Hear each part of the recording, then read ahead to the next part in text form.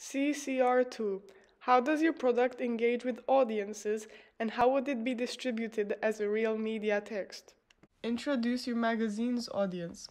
My magazine will be targeted at a socio-economic group of A to C2 through the easy language and a price of £4. This may be expensive for the lower part of this demographic, but I believe that people that fall under the Spire psychometrics will wish to purchase my magazine as they care deeply about status, so this might make them feel higher class. Furthermore, personal relationships, Blumler and Katz, may be prominent in my audience as they may develop attachments to certain characters and connections to people in their personal lives by discussing these characters.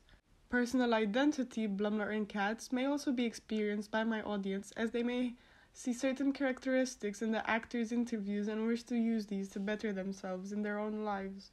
How my product targeted this audience. From my case studies, I learned that my magazine needs to be distributed through multiple platforms of media, especially since I am aiming at a young target market of 18 to 35. This will be done through an opening of multiple social media platforms such as Instagram, Twitter, and TikTok, as these are some of the most used apps that my target market uses. These are going to have a fun vibe, including clips from famous movies that will be enticing and interviews of famous movie stars. We will have special features for representation, especially for Pride Month and Black History Month, and will help raise money for charities supporting these causes to paint a good image of this magazine's ideologies and beliefs. This magazine will have headquarters in London, UK, and New York, USA, and will be vastly sold throughout these two countries in supermarkets, bookstores, and comic stores, but will be available globally on international websites such as eBay and Amazon for hard copies, and there will be an online version through an app available on the App Store and Play Store.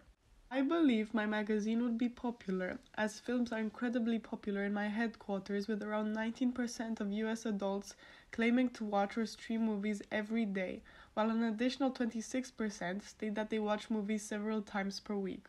Furthermore, after my case studies into Total Film, Empire, and Entertainment Weekly and the statistics they have of 30 or more thousand circulation for all of them yearly, I am observing what an audience would wish to consume, how the text should be spread out, the color scheme that is necessary, and adding a sense of modernity to it through my ideas of representation, charity help, and setting up an inclusive mindset for a future generation.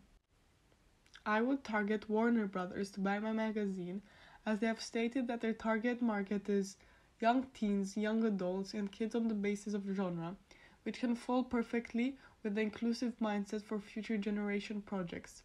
Furthermore, I would choose them as they are not afraid to dive into controversial topics in their movies, such as mental health in The Joker and substance abuse in A Star is Born, which you believe are some serious topics that must be discussed with society. Why does this magazine deserve a place? This magazine deserves a place as it digs deep into all areas of film, the drama in Hollywood, the technicalities of life on set for people who wish to pursue this, and most importantly, voicing representations for minorities, which my competitors have not done to this extent. There will be posters hung in Times Square and Leicester Square of our name and slogan, Director's Cut, shaping the young, inclusive minds of the future everywhere, with the background pictures of openly LGBT personalities and BAME in order to create this normality worldwide. Director's Cut will also have a radio station and podcast where people can call in and share their personal experiences of being part of a minority to help improve interactivity.